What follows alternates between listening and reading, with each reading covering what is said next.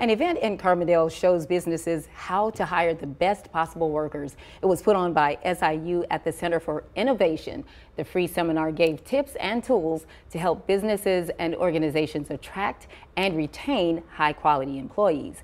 Operations Coordinator for the Illinois Manufacturing Excellence Center, Lori Amerman, says businesses can come together to properly address common needs.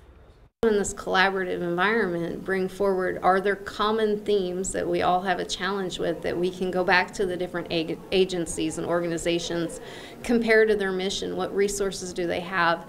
Do we need to, dive into one particular topic? Are there things that we should be asking the state to support? Now, coming up on News 3 at 5, we'll hear from an organizer of the event on what it can do for businesses and why they think it's important for the community.